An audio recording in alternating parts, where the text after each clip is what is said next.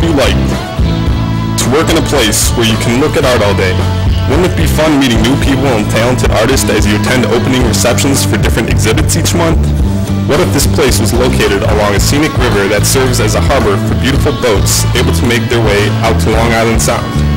Today's guest will talk about her new job and her interest in television production. The Humanities Mass Communication Department at Norwalk Community College presents The New Directors, the show that introduces you to television's future writers, directors, and personalities. Now join our host, Chris Olson, to meet the next new director.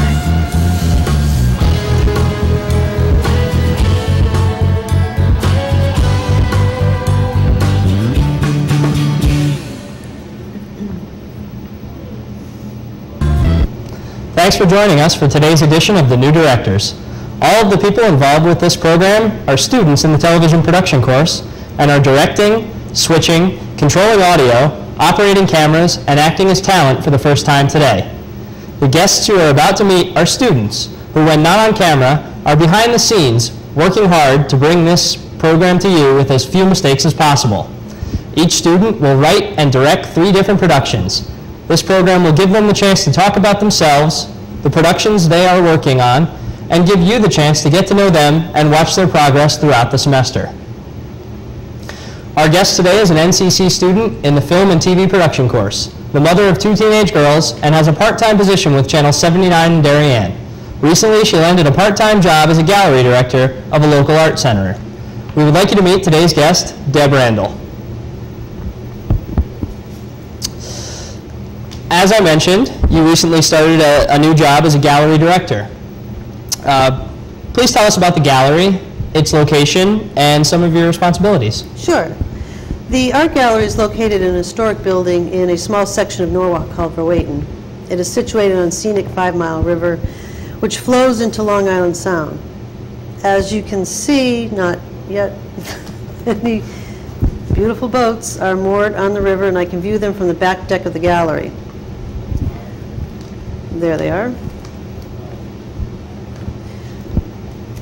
As I said, this river flows into Long Island Sound, so this is a great harbor for a lot of these boaters. A lot of them are residents of Rowayton. Along the avenue, there are buildings which are homes to small businesses and some financial firms. This is footage of some of the watercolor paintings currently on exhibit. I hope you enjoy this part of the footage.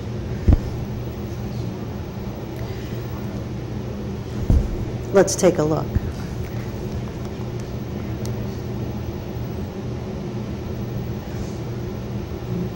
Most of the artists in the gallery are from Rowayton, Darien, Norwalk, Stamford area, some from Reading. A lot of people come down from Ridgefield.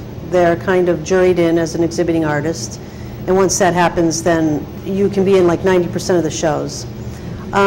The gallery is also home to craft artists, and here are some of the works that's on display. Cecile Garver makes these pieces. This is Pat Atkins' work. Those are little ring holders, teacups and saucers, and some jars with animal lids. More jewelry's on display, and some napkin rings. And the jewelry coming up is made by my sister, and the gems that she uses are from all over the world. Okay. And you have to be a member in order to be able to exhibit a couple of these items. And we also sell picture postcards and note cards. And those are designed by our exhibiting artists as well. And people will stop in and pick up postcards, and that's a view of the gallery as you walk in, and you can see straight back to the back deck.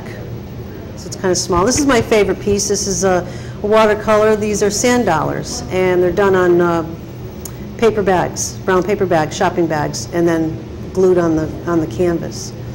So Rowayton's a great place to visit in the summer, so if you find yourself in there, stop in and say hello. Could you tell us why you decided to take the TV production course? Sure. I took the course because I've always had an interest in television production, and I especially want to learn all the equipment in the control room. Again, I do volunteer at Channel 79 in Darien, so I want to become more proficient in the control room.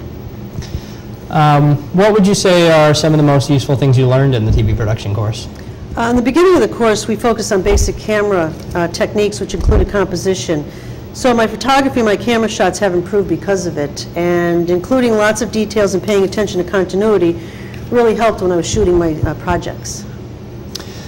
Tell us about some of the things you created for the TV1 class, the nature project, the sequence, and Where's My Orange?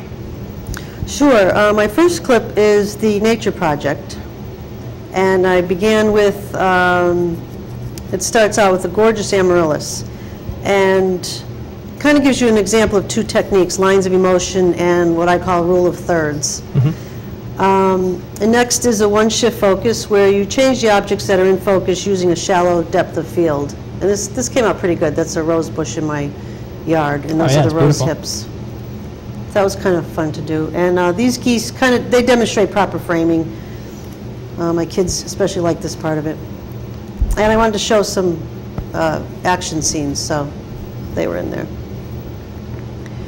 And second's my sequence project, and here you have an over-the-shoulder shot of the talent taking one piece at a time out of the bag. And then I came around and I did a frontal shot of him realizing he had to leave, so I had him put everything back in the same sequence, and then I had him exit the camera view. I see you got to use Helio. He's such a wonderful actor. Helio. And next is Where's My Orange project. This is my establishing shot, and I kind of like this because of the waving flags, the stone wall, large tree off center, yellow banner hanging vertically. And next you see the orange appear in the elevator, and then Helio finding it. So it's just the orange just rolls into the elevator, and Helio picks it up. Now he kind of comes out to try to figure out how did that get there, who did it belong to, and then he's psyched. You know, he got an orange, and he's all set. Now, I know you have a project that you consider to be your best. Why don't you tell us about that project? I got to say it's the nature project. I think that I shot some beautiful footage and was lucky in finding music that was compatible to it. And I begin again on the rose hips from one of my rose bushes, so I'm able to shift focus of the branches and to the evergreens in the back. And next coming up is a friend's potted amaryllis, which we brought outside, and we had placed it in the snow, and which gave it a really nice background. It really showed the color of the plants, but there we go. Oh yeah, nice contrast. So having that white background really made it a nice picture. And then I stayed with it to show lines of joys and emotion and some framing techniques. And next up is a walkway, which shows lines of grace and really just the general use of lines. I thought that was a good example of it. And we're going to see the geese again. And again, I wanted to get some action shots, something moving around, so I shot them.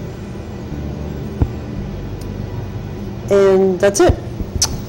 So now that you've learned how to shoot and edit, what would you like to create next? I really want to finish my campus story, and I started that already, and I have a better insight to how scenes need to be shot, and I want to spend more time in the control room so I can become proficient.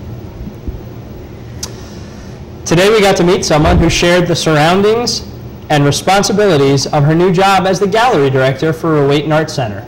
As a new director, she hopes to apply what she has learned at NCC to her position at Channel 79, and to take better photographs with her new knowledge of composition. Perhaps a photograph of hers will be on exhibit at the gallery someday. We would like to thank Deb for joining us today. We hope you enjoy meeting one of television's future directors, and we hope you will continue to join us each week to watch our progress. Thanks and goodbye.